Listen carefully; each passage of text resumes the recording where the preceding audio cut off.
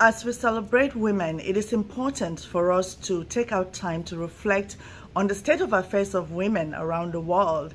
It is true that things are not where they used to be, but things are not where they should be at the moment, because a lot of women around the world are still going through pay inequality, sexism.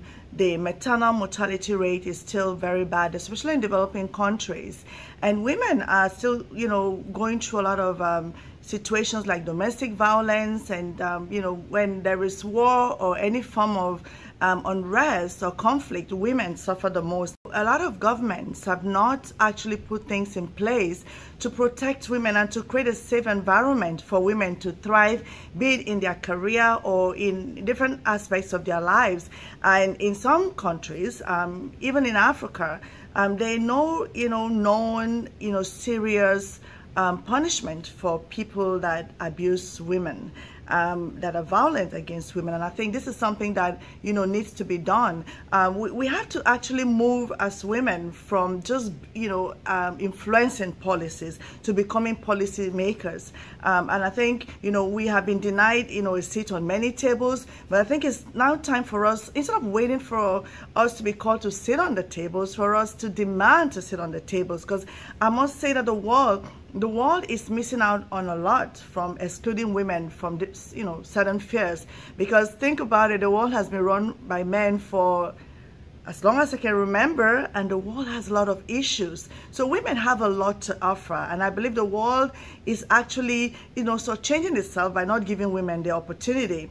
If just take a look at the coronavirus, for instance, the countries that are being run by women have handled the pandemic better. Countries like New Zealand, Denmark, Taiwan, Germany. If you look at those countries, you'll see that the way the pandemic has been managed is really amazing. Women out there, I would like to say to you, do not allow the visible and invisible structures created by society or systems to keep you down. Dream big and pursue your dreams. Your power is actually in your action. And it's time for us to raise our hands so that we're counted. It's time for us to actually make sure that we're not invisible, that our voices are heard. It's a time for us to actually seize the opportunities that are presented to us, and the opportunities that are not presented to us, for us to either create them or demand them. Posterity is waiting for us to contribute ingenuity. And I know that as women, we always actually go the extra mile. And I want to say, don't be good if you can be excellent. And don't be excellent if you can be extraordinary. Be totally amazing. I know that as women, we have the power in us to, take this world to a different place than it is right now.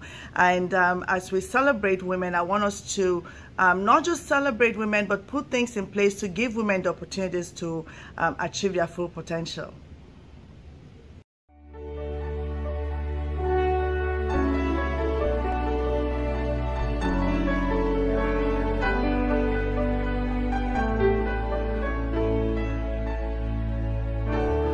Look how far you have come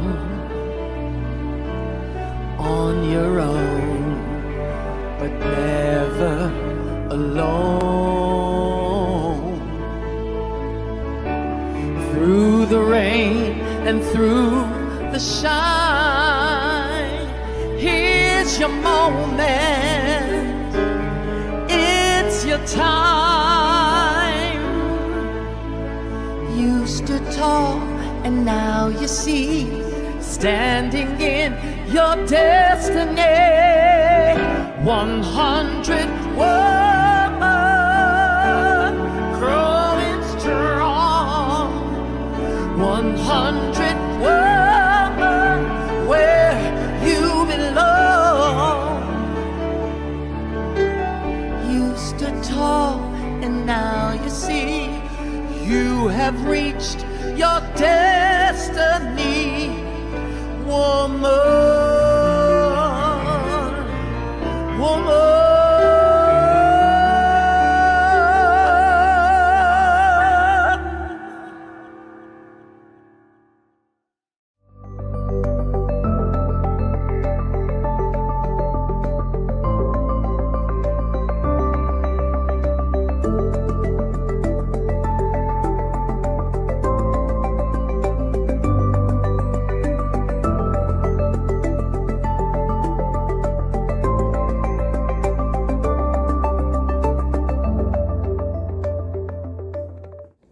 As people of African descent, we offer this land recognition in solidarity with the indigenous peoples of Turtle Island in the efforts and deliberate intentions toward decolonization. As people of African descent, we acknowledge the land of Turtle Island that sustains us, express deep gratitude to its indigenous peoples, and pledge to honor our dignity and divinity that ultimately connects us all. By Kay Johnson. Welcome to 100 ABC Fireside Chats. 100 Accomplished Black Canadian Women is a bold project initiated by co-authors and co-founders, the Honorable Dr. Jean Augustine, Dr. Denise O'Neill Green, and Donna Jones Simmons. Our mission is to celebrate and archive the professional accomplishments of trailblazing Black women from all across Canada. The goal is to create an ever-expanding database available for current and future generations via print media, public and private libraries, as well as our website, which is www.100abcwomen.ca. In addition to our fireside chats on topics that matter to our communities, such as education, healthcare, entertainment, creative arts, trade union, and so much more, we offer biennial book launching galas and biannual symposiums. The co-authors and co-founders would like to take this opportunity to thank each of you for attending today's fireside chat. We know that you will find these sessions educational and inspirational. So sit back, relax, and hear from our brilliant and talented honorees. Good day, everyone. I'm Donna Jones Simmons, co-author, co-founder, and the architect of the 100 ABC Women project, as well as the executive producer of our fireside chats. Special thanks to our incredible technical support team, our moderator and panelists, who are the drivers behind our weekly inspirational conversations. Let me now turn you over to our moderator, who will introduce herself to you, as well as today's topic. Thank you.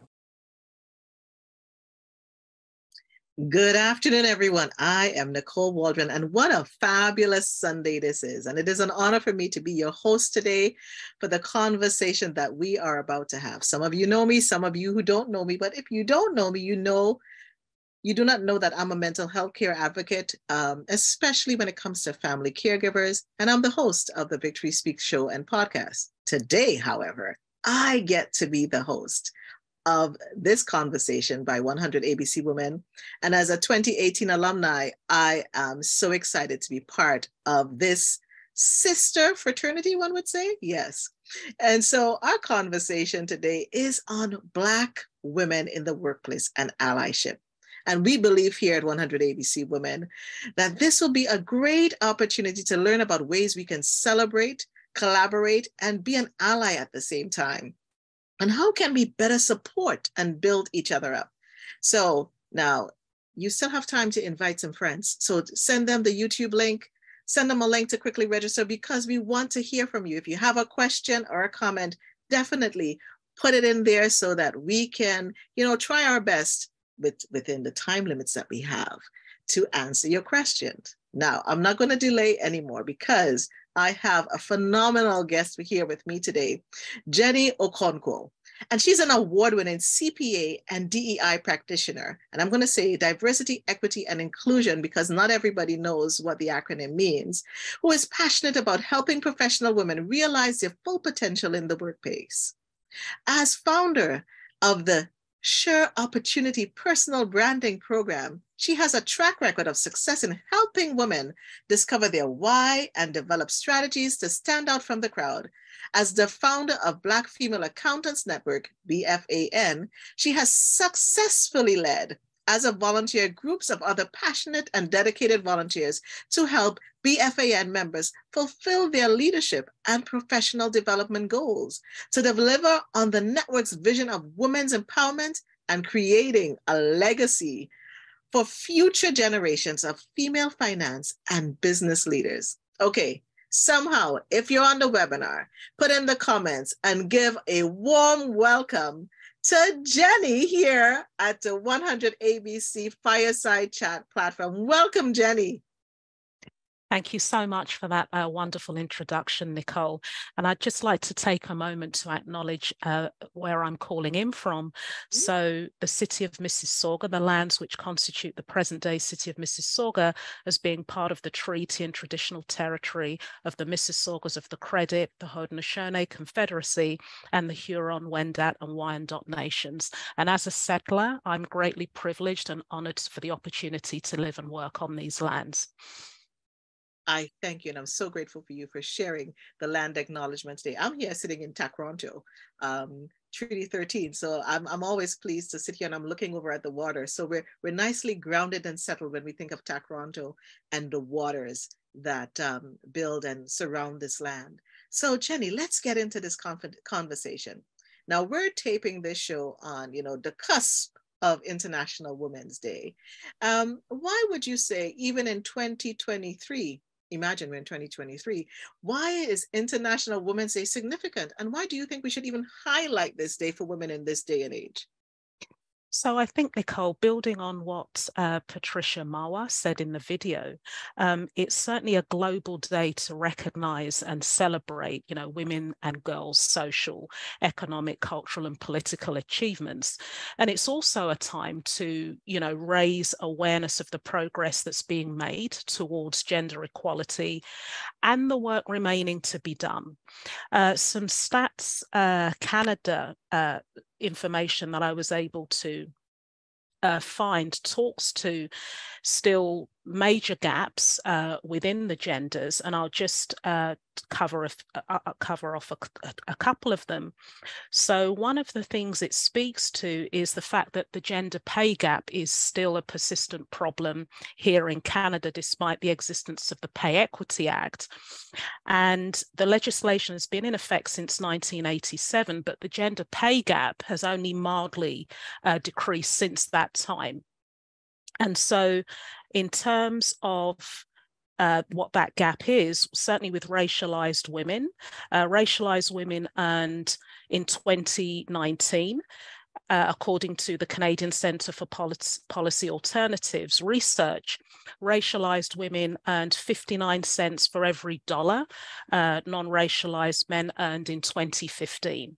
And also there is a gap of 87 cents between racialized and non-racialized women. So there's still quite a bit of work to be done.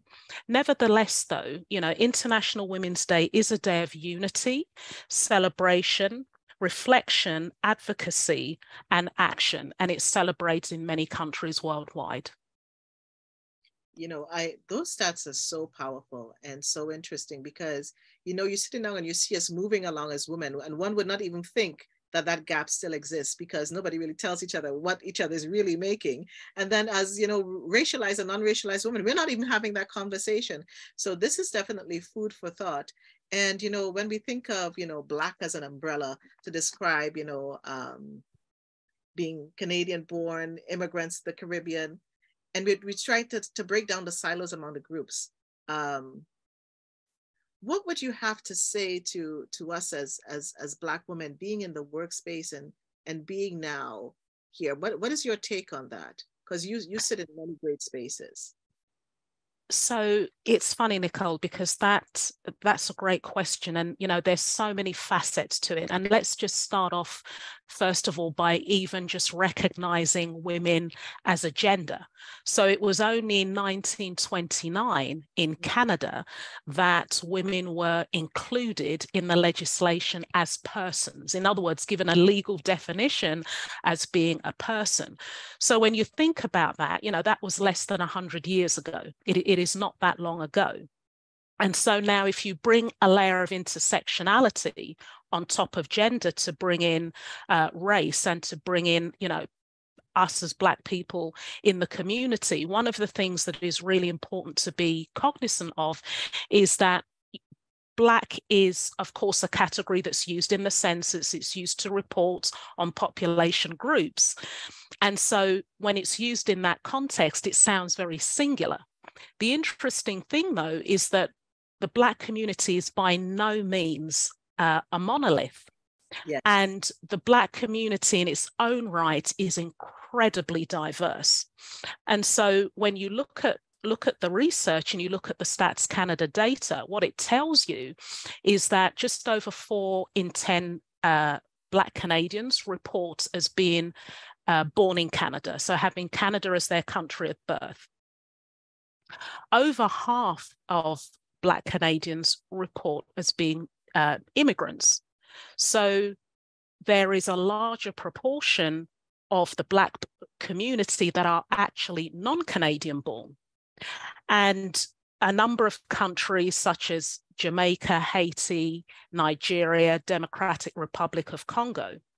And in the 2021 census, it emerged that Black Canadians were coming and Black newcomers were coming from 125 different countries. And outside of English and French, 450 mother tongues were reported on the census. So when you think about that, there is so much diversity just within the Black community itself. Now, what does that mean?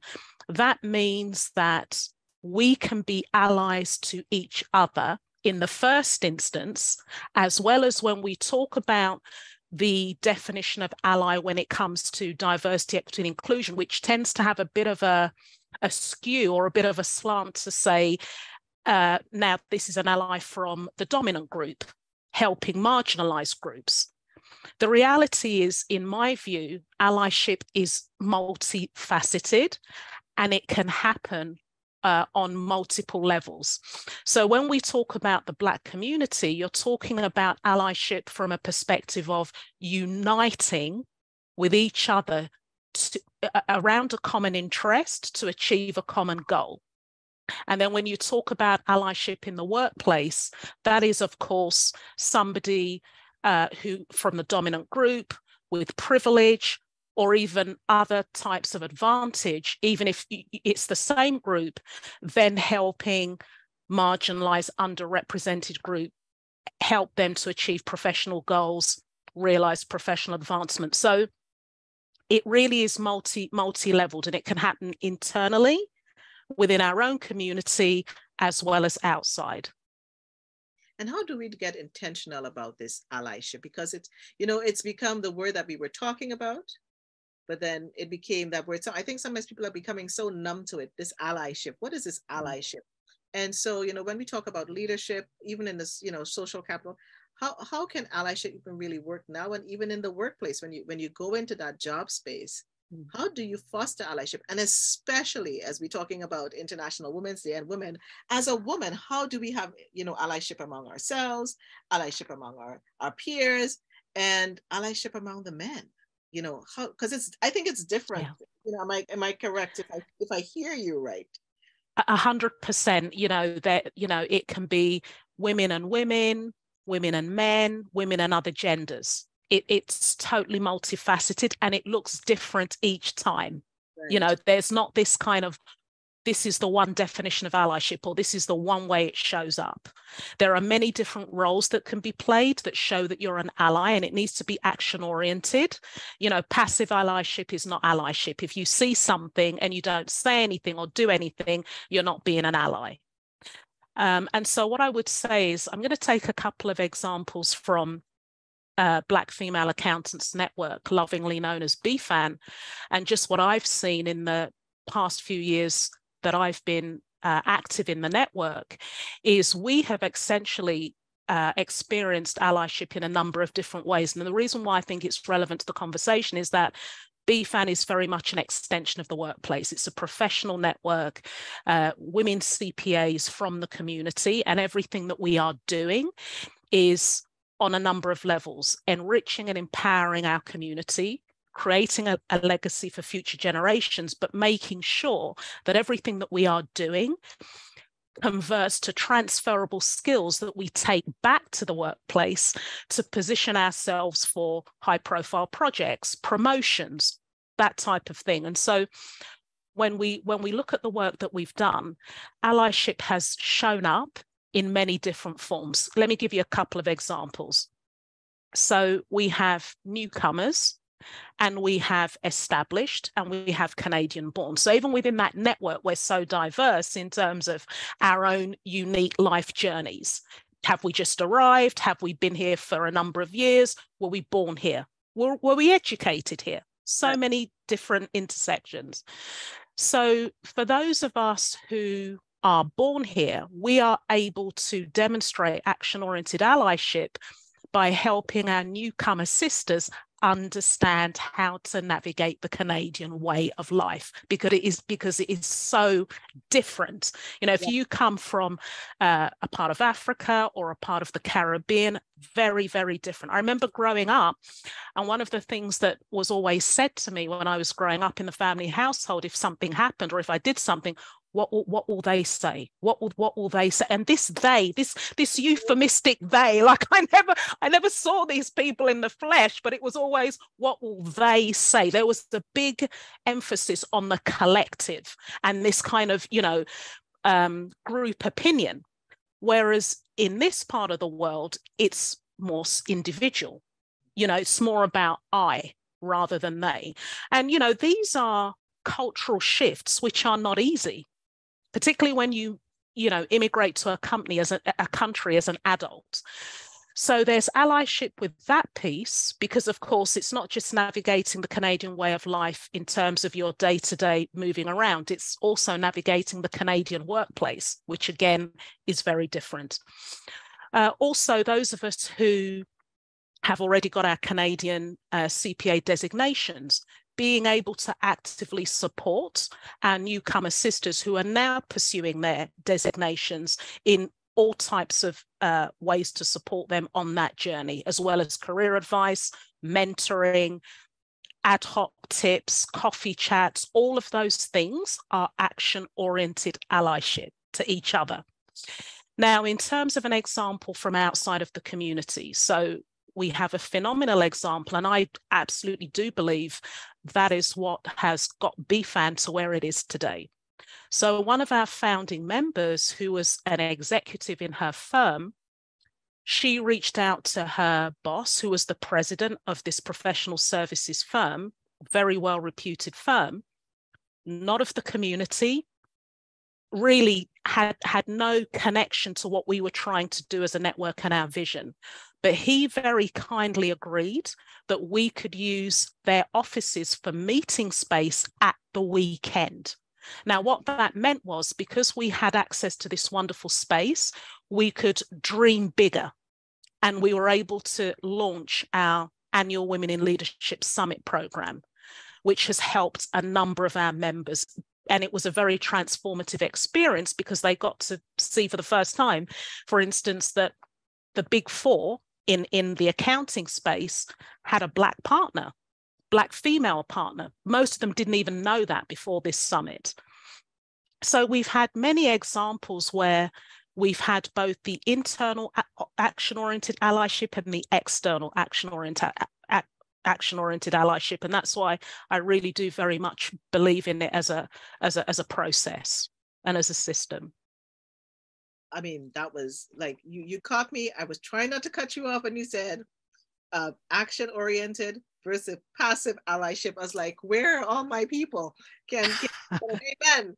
Because so many people come into these spaces, and they may agree with us, and as we may sit around boardrooms, we may sit around rooms in our workplaces, and you may have another woman that can agree with you, or another ally that is not necessarily a woman, but they don't say anything. And so it becomes very passive, but they still should try to say that they're an ally. So that, to me, and then when you show the example of creating access into spaces, creating access, even with the internal allyship of providing support and mentorship, those are gems. And people, I hope you are listening to what Jenny has to say, because these are ways that we can really share with one another how we can really build and foster allyship among ourselves, our peers, and our community, and then some. So as I think about what you're saying and where the conversation is, when we talk about tips, so, what are the tips you would say for contributing in a group discussion?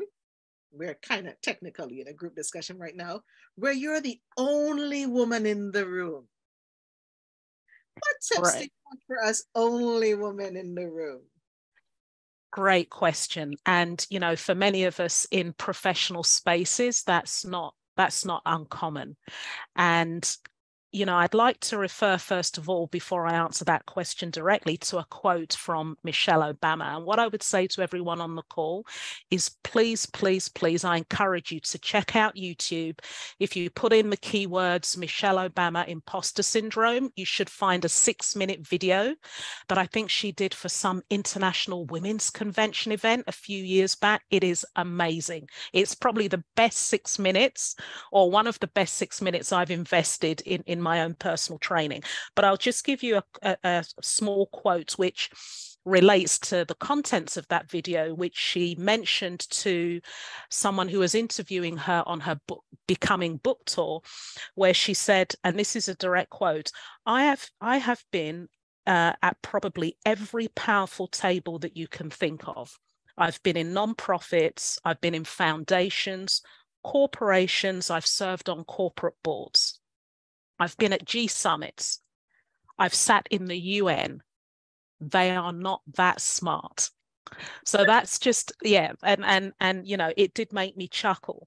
And so the reason why I wanted to just bring that into the conversation is that when, as women, we do find ourselves in those spaces, of course, the first thing in many cases is that we absolutely do get overwhelmed by that imposter syndrome. And Michelle Obama talks about it all the time and saying that she still suffers from it and there's something that she has to work on. So there are a couple of things that, I would certainly encourage women to do. And the first thing is make sure that you come with relevant data, relevant research points in relation to the topic that's being discussed, so that when you're talking from a position of having done that due diligence. And yes, it might sound like you're quoting some hard facts or hard stats, but you know what they say, it's better to start from a solid foundation than a foundation that's built on sand. Like, that's a really strong kind of opening to come in with. The other thing I would recommend is ask intelligent questions. So as the conversation is developing, look for those patterns in the conversation and ask intelligent questions, and just be really confident to understand no question is a stupid question. Because one of the things that, when I've listened to Michelle Obama and other powerful women talk about imposter syndrome, is that 9 times out of 10, that question that the only woman is asking, there's several men around the room who have that question too. They just have chosen not to ask it. And so it's rarely the case that when a question is asked in a group forum, that you're the only person who doesn't know the answer. It just so happens you're the person who's brave enough to voice the question. And so it's asking that question with confidence, asking intelligent questions. Another tip I would say is understand the business that your organization is in. Do the homework, understand the business, so that when you're in those forums, you don't feel like a fish out of water. So that's something that, we should all do. Now, one of the common problems or challenges that women have when they're the only in those types of meetings, because however you look at it, our voices are not as deep, our voices are not as strong as women compared to men. And so it's very easy for us to get talked over, very easy.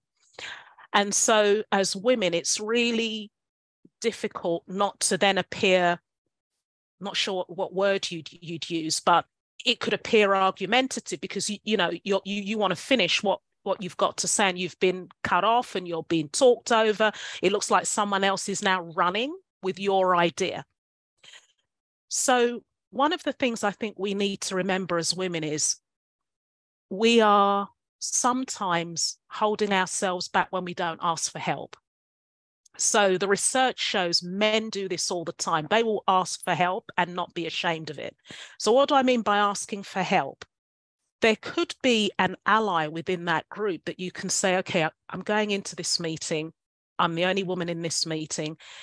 If you see that I'm getting talked over or cut, would you mind just saying something on my behalf? You know, do not be afraid to look for that support. If you've built relationships in that organization and you have those sort of relationships, use them. And so that ally can come in and say, you know what, that's a really good point that you're making, Bob. Can we just go back to Nicole's point? Because Nicole would just like to finish off.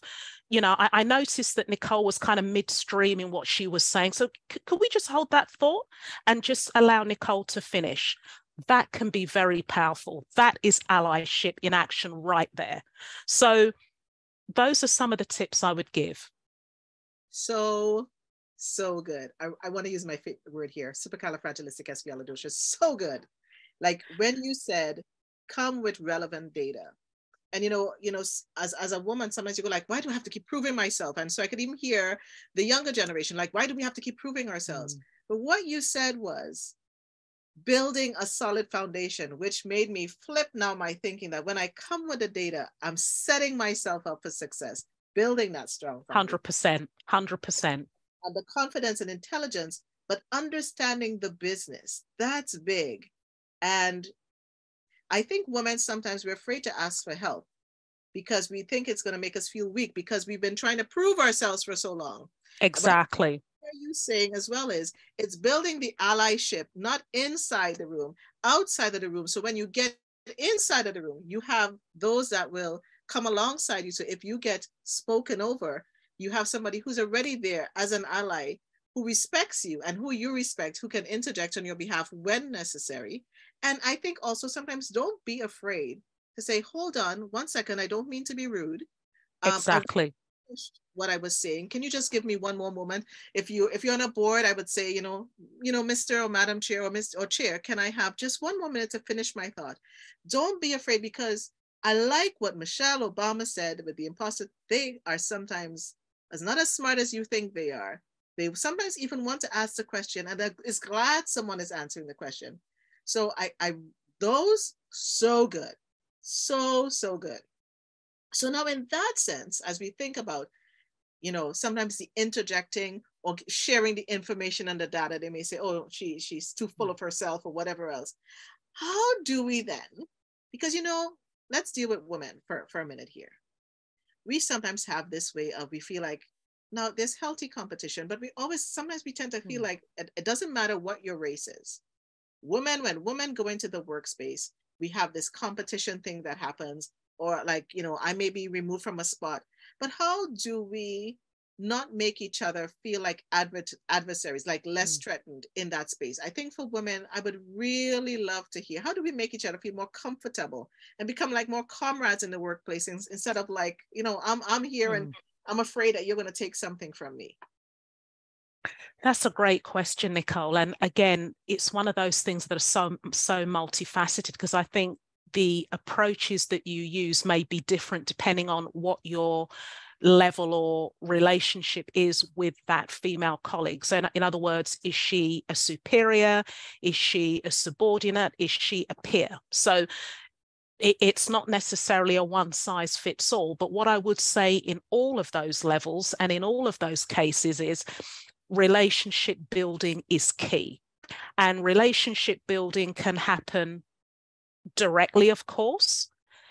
It can also happen, and how can I phrase this? It can also happen indirectly. And so what do I mean by that? You can seek to build a relationship with somebody indirectly by canvassing intel and information and feedback about that person in terms of what makes them tick, what are their trigger points, what are their priorities.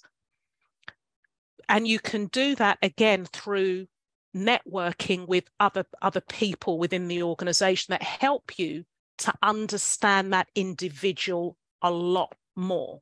Because a lot of the time, what we all find in the workplace is that people's behaviors, they're being driven by several factors, a lot of them which we may not be aware of.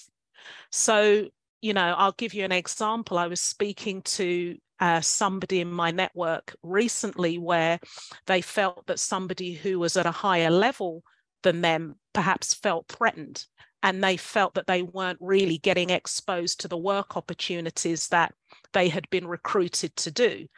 And, we had a conversation, and one of the questions I asked this person who was talking to me about this is, what do you think is going on? What is this person's relationship with their own peers and their own superiors?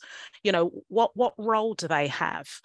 What is it maybe about you in your role coming in that might be making them feel threatened? And it was funny, just through unpacking this conversation, there were things that were uncovered and came to light that this person is now going to go off and explore. So it's really finding a way of understanding that person, understanding what drives them, so that you can optimize the relationship that you have with them. And that also, it's like building a friendship. It's when you're building a friendship, you get to know other people, and and it's not even about gossiping, because I can hear somebody in my head saying, "Oh, no, this is not about gossiping. This is not about trying to figure somebody out for the negative. It's about learning about how we think, about how we operate." It's just like, does Jenny like pink flowers or blue flowers? So like when it comes to Jenny's birthday, am I going to bring you the right color flowers? Am I going to call you by, I would even say, there's power in the name, right? Yes. How do you like to be addressed? Do you like to be addressed as doctor? Do you like to address, by your first name, last name? And then there's also gender. So, is it she, her, they, him? So yes. All these different things is what I'm hearing you saying. We have to take the time to get to know, learn about people. And with that, as you approach conversation, it's not from an I point of view, it's from an us. That's what I'm gathering. Exactly. Exactly.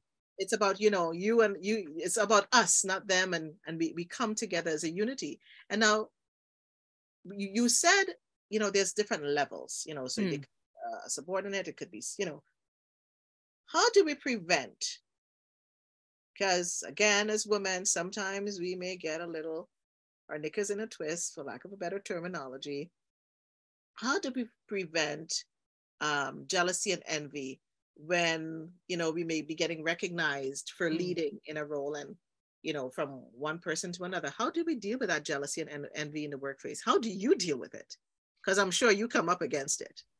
So absolutely, and I'm sure it's very commonplace with all professional women. The discussions that I've had, the conversations that I've had, the mentoring conversations that I've had to navigate certain challenges.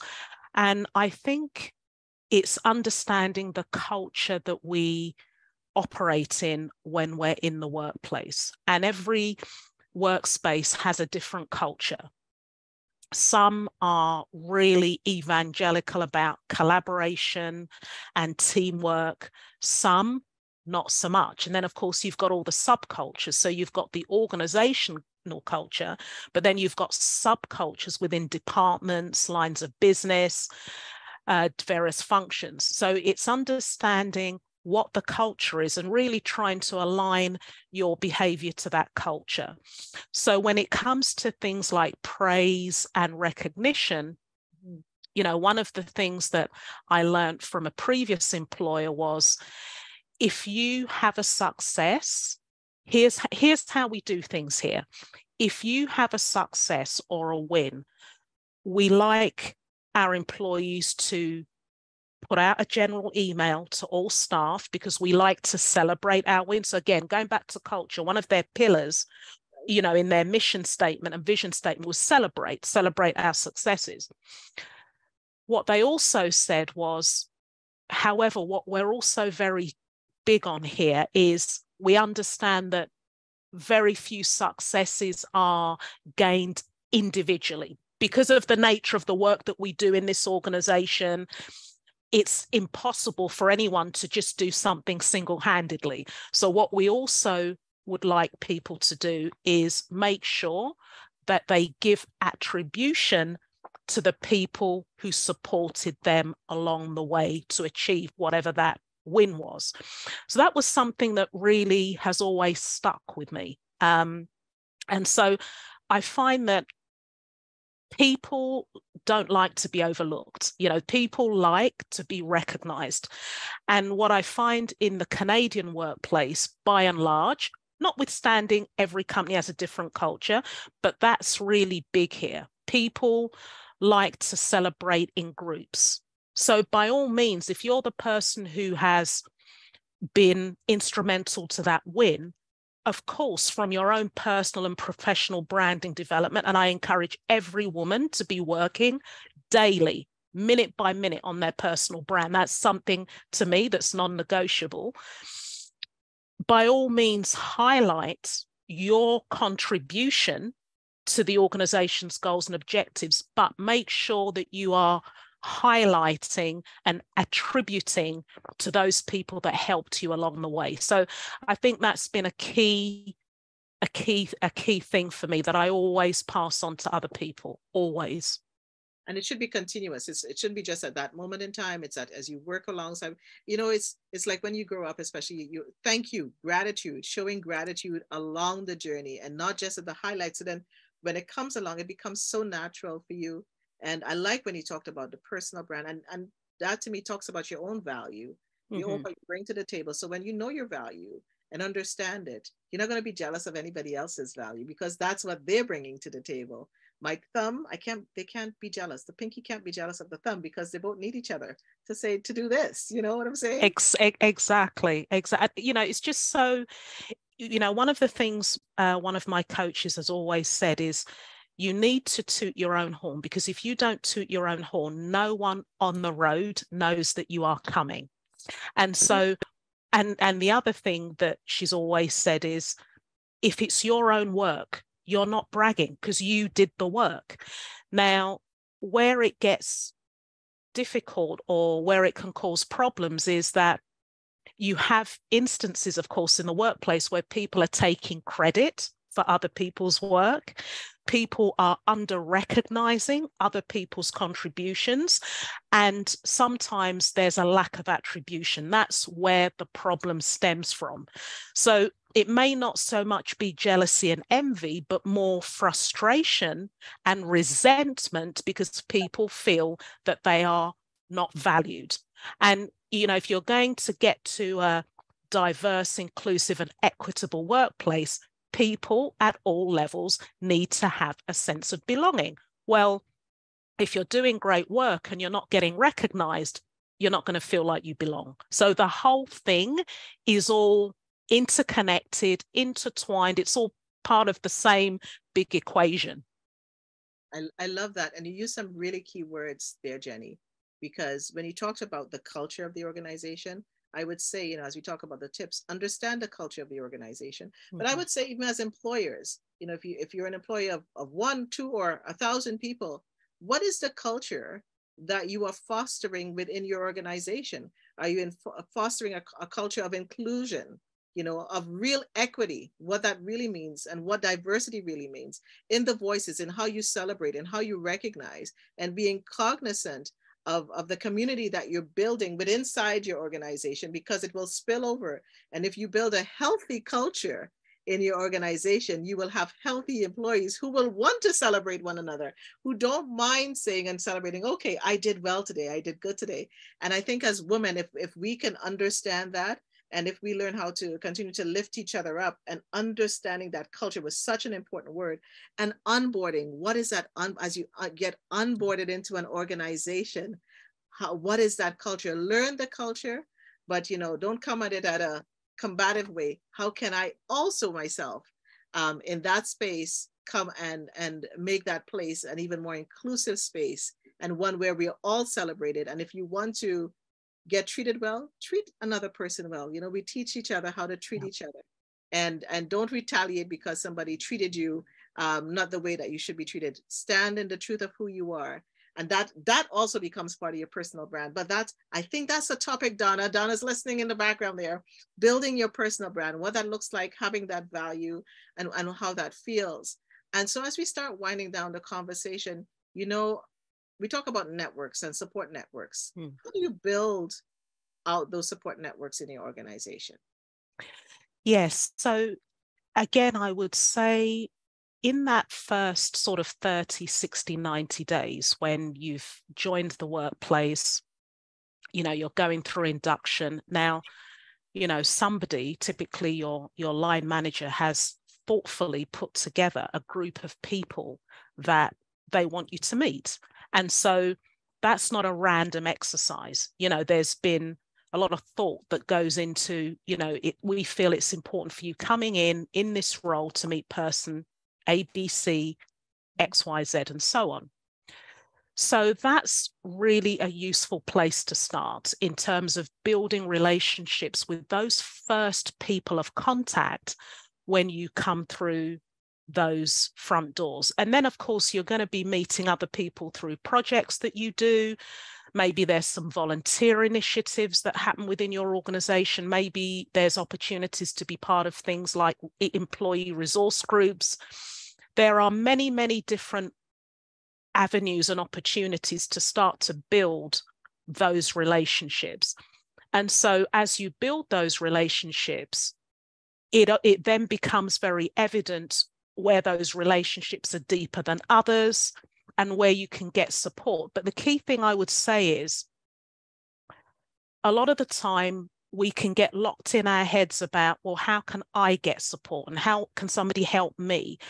Always think of the flip side of the coin in terms of how can I help others and how can I be a support to others and how can I be a valuable resource to others? Because one of the things that we need to always remember is that we also hold a lot of value and there's a lot that somebody can gain from us.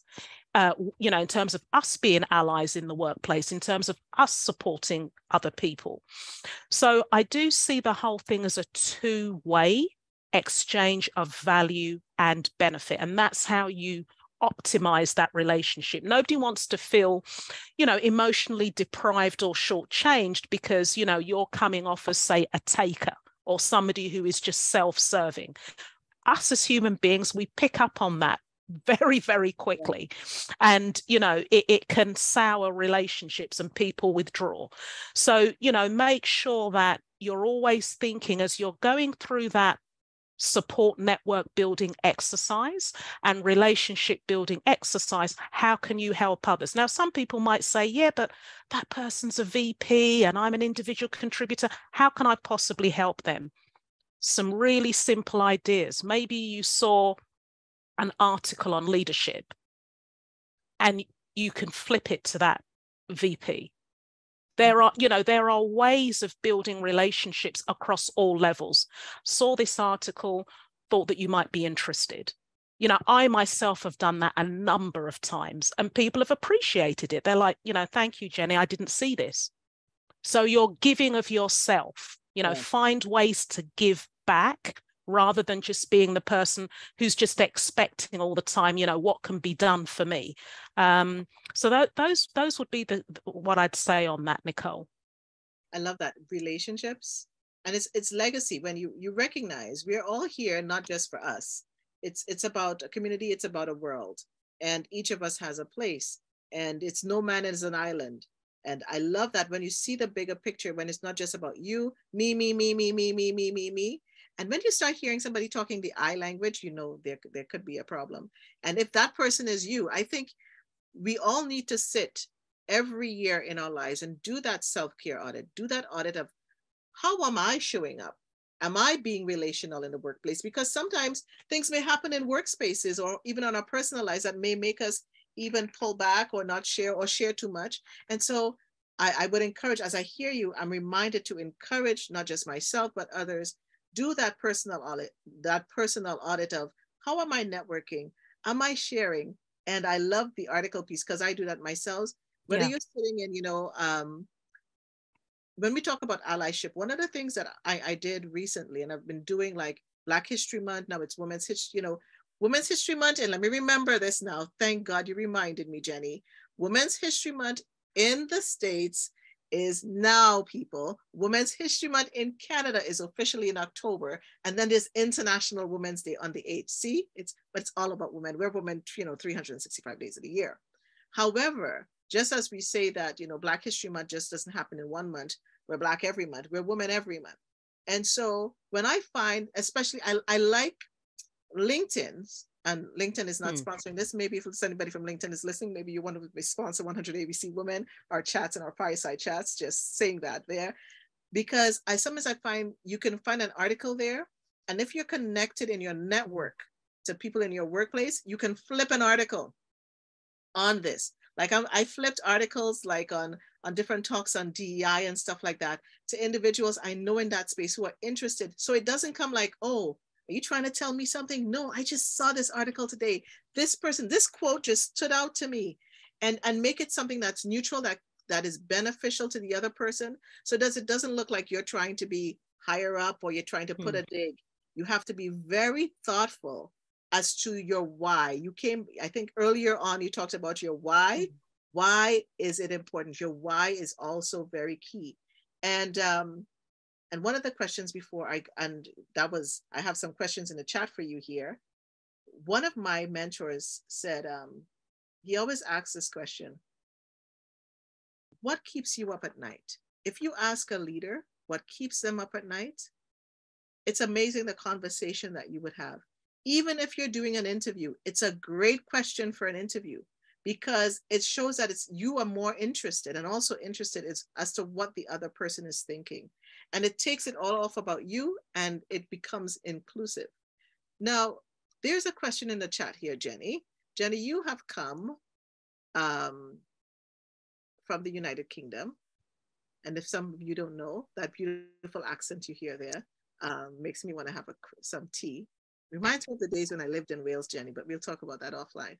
I feel like I want to go to Marks and Sparks right now.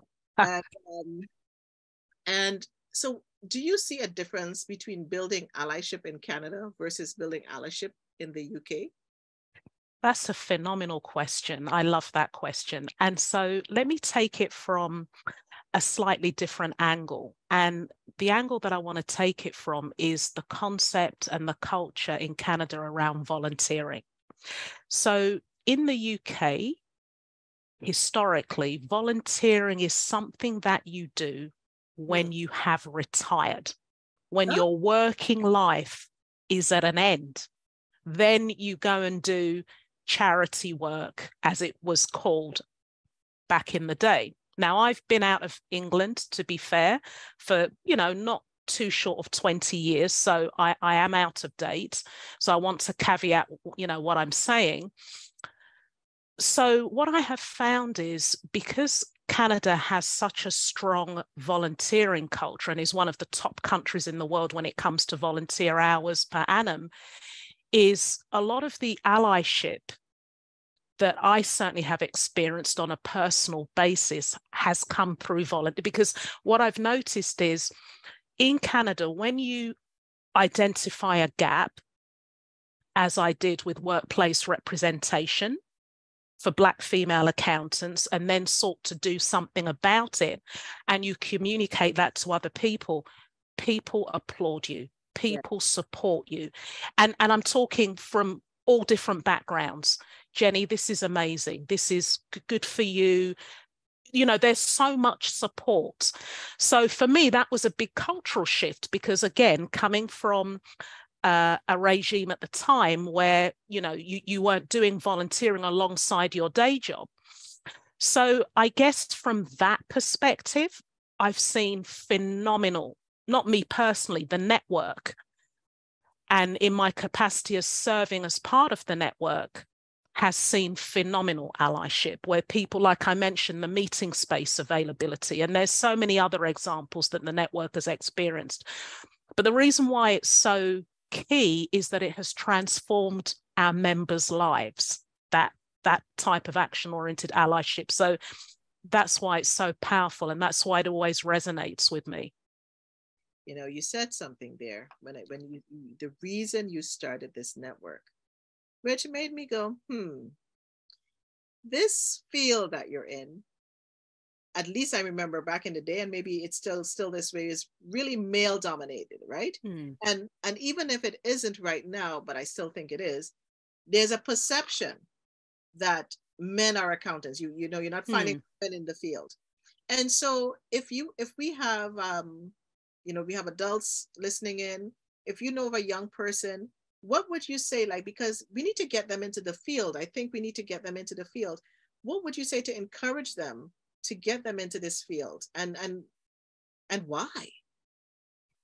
Exactly. So, you know, you're talking to somebody who finance and accounting is and always will be my first love, even though I've moved into diversity, equity, and inclusion, and I'm still very passionate about the accounting profession. I'm still a licensed CPA, keep up all my licenses and credentials.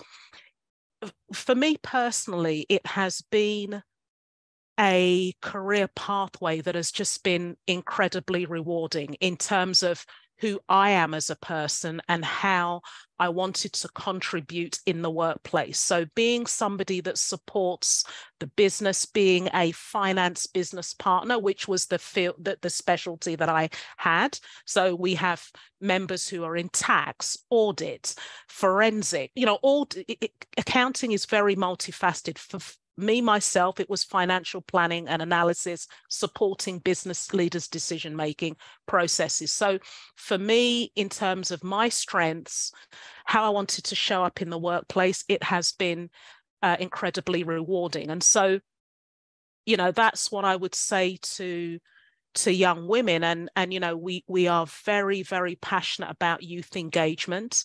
It's a strand that we are working on right now in the network.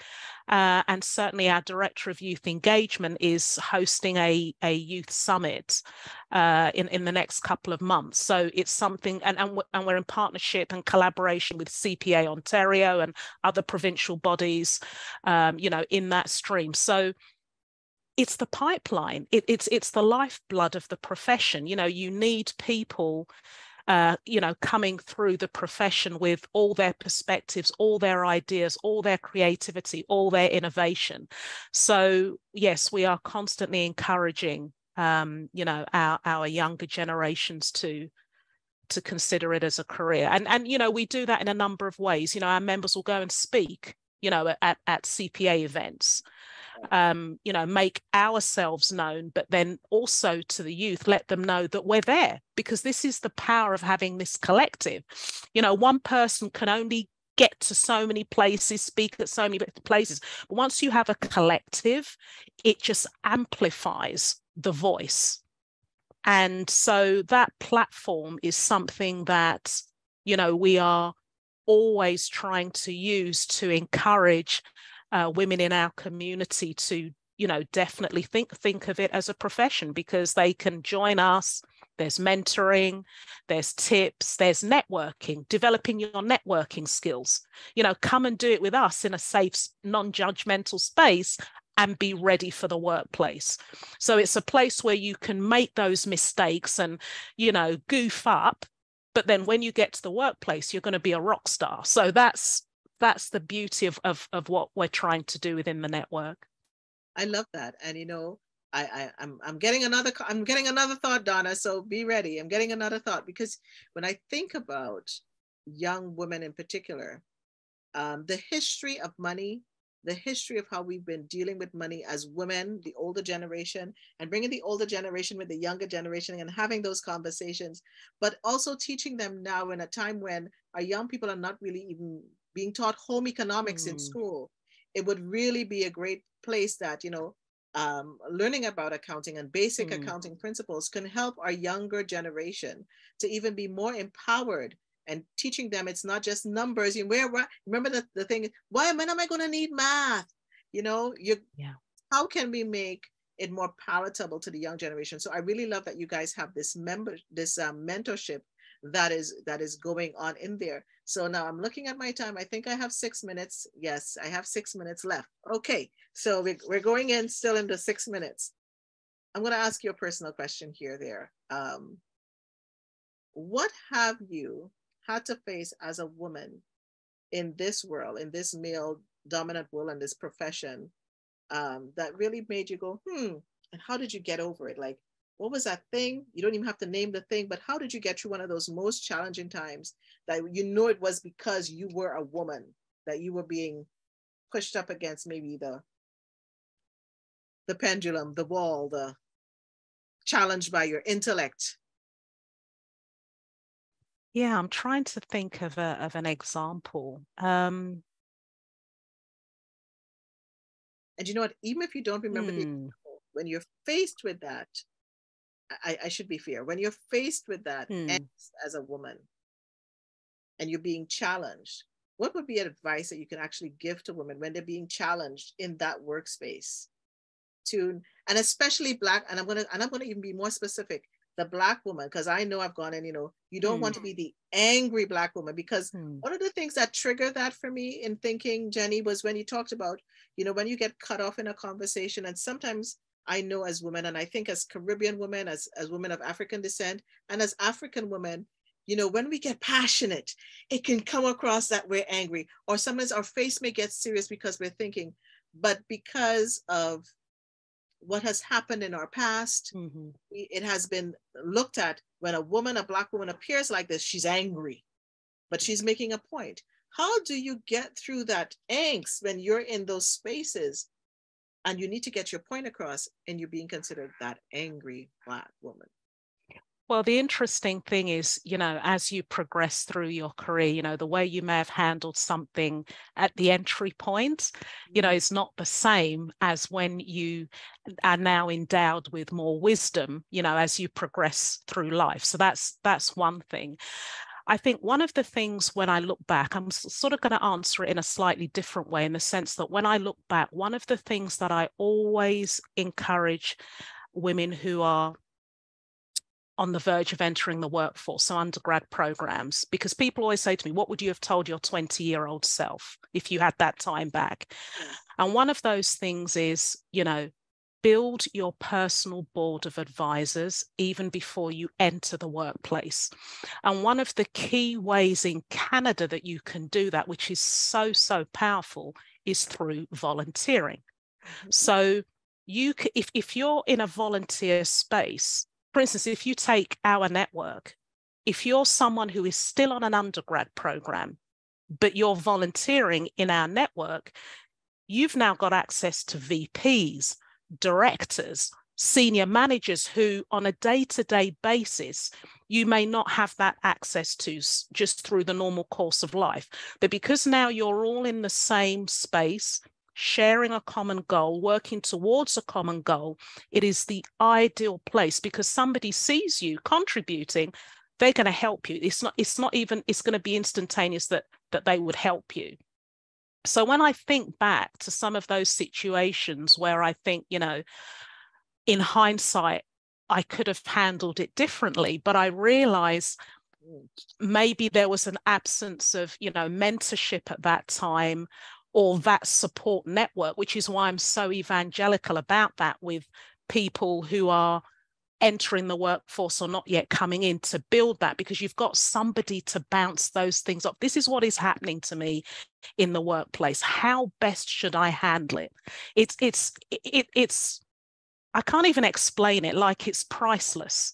Getting that insight from somebody who has walked that path, doesn't have to be the same path, but just because they have that wider experience, they can help you navigate and circumvent, some of those mistakes, which when you're trying to sort of do that on your own, it's never going to be as effective. So that's really what I would say, that when I look back, probably some of the decisions that I made earlier on in my career would have been different had I had mentors, had I had those mentoring relationships. So that's something I always encourage others to do. Jenny, that, I was going to ask you the question, what advice would you give to mature women and younger women? But I think this answered the question as well. Build your personal board of advisors. Like, that right there is, it's because people just look at mentorship as one thing and you only need mentorships in one part of your life. No. Building your personal board of advisors, people. I think this is tweetable. This is call up the friend on the phone. This is what I heard today. Jenny, I could talk to you all day. Likewise, Nicole. Yeah, mentors at any point, at any stage in life. The earlier, though, the better. And the reason why I give that tip about volunteering is that it's like a barrier-free, easy access, immediate way of doing it. You know, find something that you are passionate about that also has like-minded people involved at various levels. And honestly, you could be set for life, because, you know, you've just got access in a way that you wouldn't have. You know, if you think about your workplace, you know, those same types of people might be there, but there's certain gateways. Oh, well, you have to book an appointment with so-and-so. Oh, so-and-so's calendar is busy 6 weeks out. You know, there are those natural kind of organizational barriers because of the seniority of that person, and you may never get the access. But as soon as you are volunteering in the same space, because that person sees you, sees that you're contributing to that mission and vision, it's like, yeah, it's an open door. So that's something that I think is just so important for our community as well, in particular. You hit the nail on the head. And if I could call out all the comments in the chat, they're really good. Volunteering equals access and opportunity. Love it, Sarah. It's not mere philanthropy and altruism. And it's so true. I know many of the opportunities I've gotten is through volunteering. Yes. And when I look at 100 ABC Women in particular, you know, it's a volunteer-led organization. When I look at what, you know, Donna, Denise, and Dr. Jean Augustine have started, it's all volunteer-based, honoring women. And I think that is what is so powerful about International Women's Day. I mean, like, if you listen to this discussion, and I'm going to tell you now, this hostess is going to get very emotional right now.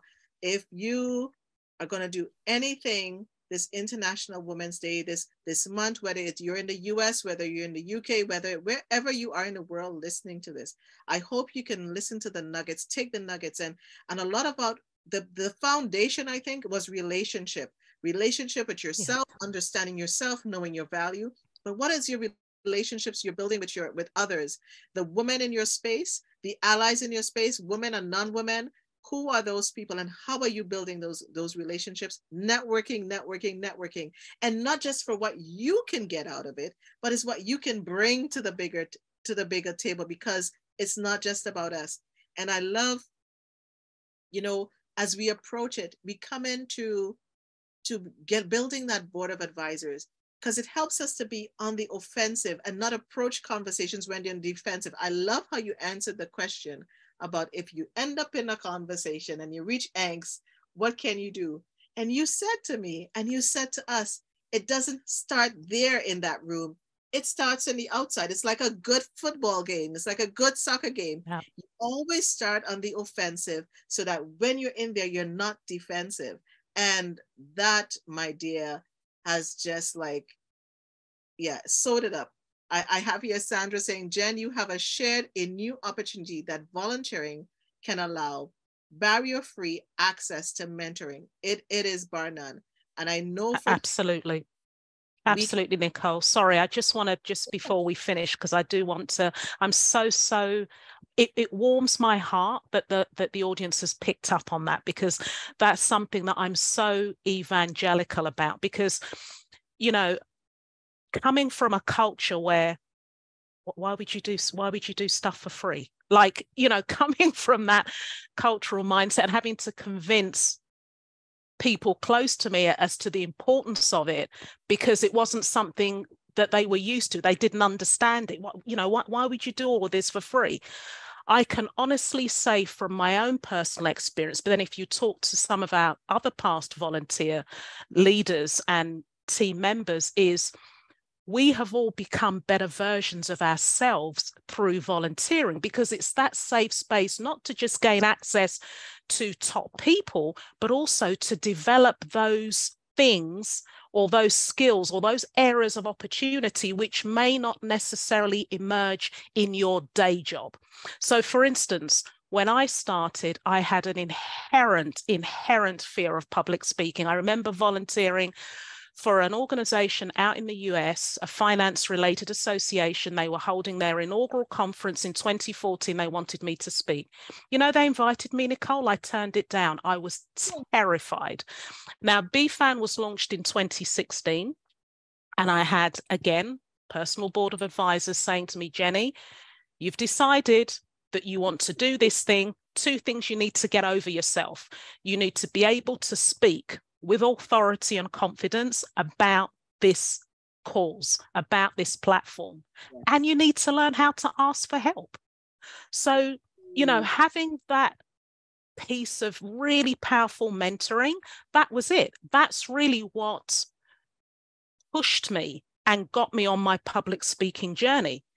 Before 2016, I would never have done something like this. There's just no way. It doesn't matter if you were offering me $1 million, I would not have done it. And that's because of the network. That you know, you find something that you're so passionate about because the cause really resonates with you at such a fundamental level, and you want to see it succeed, not just for yourself, but for others. Right? And so it helps you to get over those mental or psychological, whatever it is that's holding you and saying, oh, I can't do this. So that's, and you know, we've had members say, Jenny, I didn't know how to chair a meeting before I joined the volunteer team. You know, didn't understand how to organize an event, didn't understand how to give a presentation, not because they didn't have the potential to do it, but maybe the roles they were in at work didn't allow for those professional development opportunities to emerge. But here we are now in a volunteer space, gaining those skills that transfer right back into the workplace. So that's the other point that I really wanted to bring out. Sorry for cutting in. I just wanted to get that in. Listen, comments are coming in on the volunteering piece, and I like what Daisy is saying. Daisy is also saying we also must remember that our young generation, Gen Z and therefore, they are also able to mentor us, and we can learn from them as well. And we need to bring this into it. Dorothy is saying, excellent kickoff to International Women's Day and inspirational discussion. Volunteerism is so important. And I want to encourage everybody on the line here. Listen, if you don't have this book, if you see it, 100 ABC Women, maybe looking reverse to you, but you know what book this is, right? I would encourage you to buy one for yourself again and get one for a friend. Give one to an organization. This is a plethora of women in Canada that when I first came on and read, I was like, where are these women? I never knew about these women, and I've been living here for a long time. We can learn about great women like Jenny, like Donna Jones Simmons, like Dr. Denise O'Neill Green, the Honorable Dr. Jean Augustine, who have taken the time to start this so we can learn and honor women. It's not even about awards. And this is what I love about 100 ABC Women. We're not giving awards. We're honoring, we're honoring women for who they are and what they bring to the table, and respecting one another and learning from one another. This is a great board of advisors, let me tell you. If you want to meet a great board of advisors, come into this space and learn and give.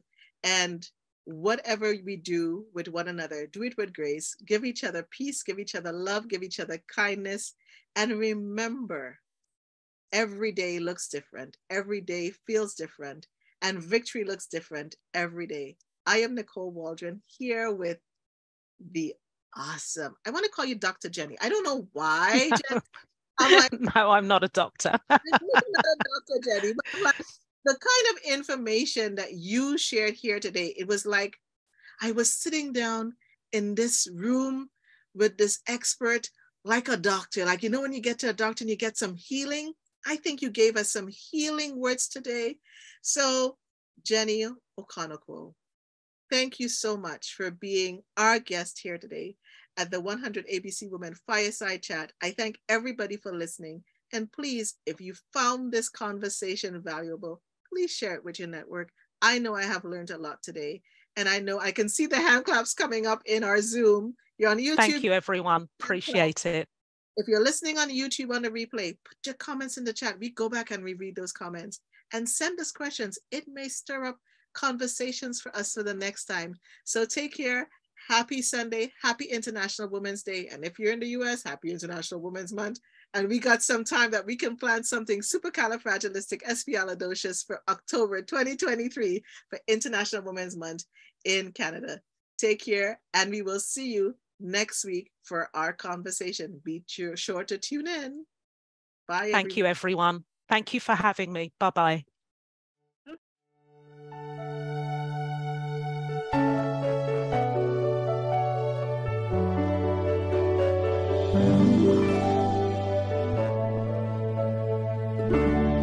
Look how far you have come on your own, but never alone. Through the rain and through the shine, here's your moment, it's your time.